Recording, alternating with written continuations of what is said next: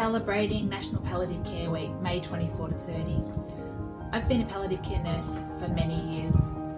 Palliative care to me is about giving people with life-limiting conditions hope. It's about empowering people to make decisions about how they want to be cared for.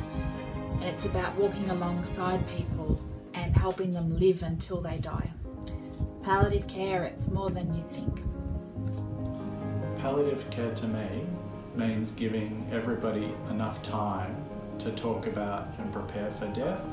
I help people get their legal affairs in order.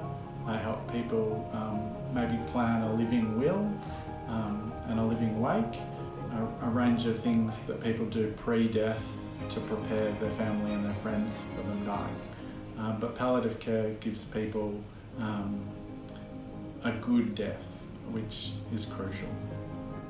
So palliative care to me is about giving somebody the best possible death, because I think it's the biggest event that a person goes through and their family, and they'll be frightened, they don't want to be alone, they don't want to be in pain, they'll have many questions, and more often than not they want to be at home.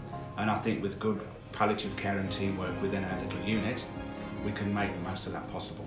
Give someone a good death comfortably at home.